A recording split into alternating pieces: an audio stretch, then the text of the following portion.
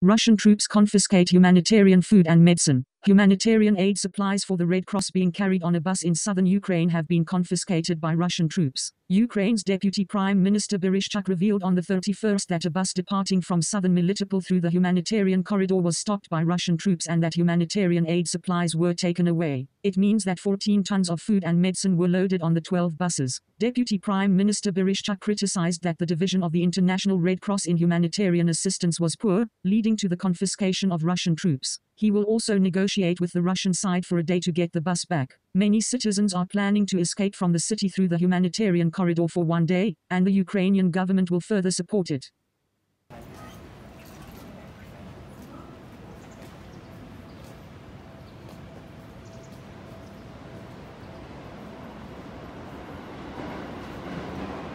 Tokyo Paperboy.